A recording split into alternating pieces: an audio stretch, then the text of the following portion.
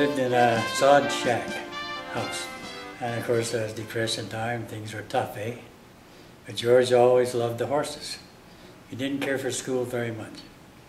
When he wasn't there, they'd find him down the barn with the horses, eh?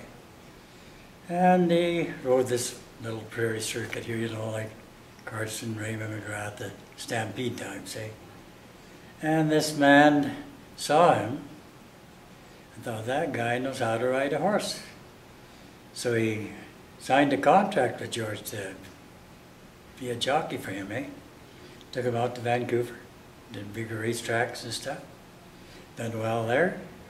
Took him on down to California, done really well there. Then they raced sometimes in Mexico in those days. And back to California and circuits there. And he wound up in Santa Anita with this man. And little by little he got to ride the very prominent horses. One time a lady had this racehorse, but she didn't have a jockey and she didn't have the entry fee for the race either. George heard about her. He says, I'll ride your horse and I'll put up the entry fee. He said, if we win anything, it's yours. So he won the race and it was for $100,000 and give it to the lady. Yeah, yeah. He was very generous. I think it's his background from coming from a humble area of people. When they had that horse race and they had it on the movies in those days, I worked in the theater here at Cardston at that time. They used to have what they called movie tone news, eh? Before the main film. And they had that on as the day George was in the race, eh? And people in the theater were standing up cheering. Yeah, come on, George, come on. Yeah. He always wanted to come back to Cardston, you know, for a visit. And he was going to come here. They had arranged that he had to lead the parade and be at the Stampede and everything. And he got killed 4 months before he was going to come here. Yeah. In a lot of ways, he was a cowboy at heart. When he wasn't on the racetrack, he'd be on a horse in his cowboy outfit. Yeah. Yeah, he was just a horseman, that's all.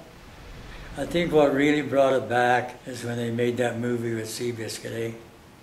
Up until then, it kind of passed by. But when they had Seabiscuit in the movie and George, it brought everything back. And like Jack Lowe, you probably met him here. And he's no relation at all. But he said one day George Woolf should be honored properly. And so he come and saw me in Lethbridge, and I said, oh, Jack, forget it. I said, so far back, nobody will pay any attention to you. It's going to be done. By golly, it's done, eh?